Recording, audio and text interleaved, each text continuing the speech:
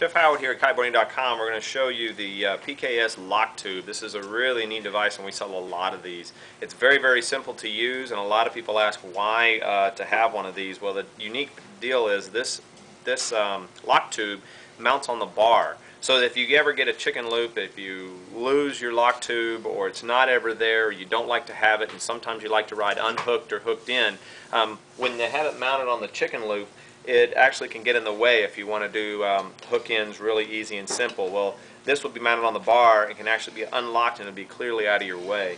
But a really neat device, so I'm going to show you how to install it. This is a Dakine spreader bar. It works on a lot of different spreader bars.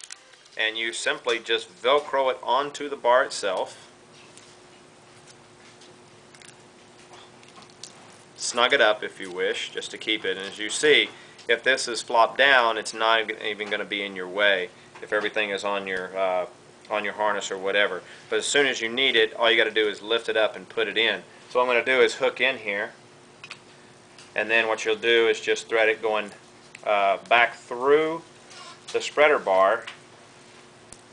And the Dakine one is it's a little bit stiff. We make sure that these are long enough so that they lock in easily, and as you see, it will not come unlocked out of here.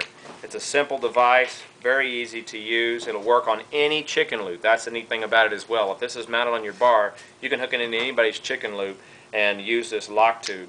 So once you're locked in there, everything else, the safety system still works the same. It's a very easy system to use. Just a great thing to have sitting around if you ever lose your lock tube or anything else. But that is the PKS lock tube here at Kiteboarding.com.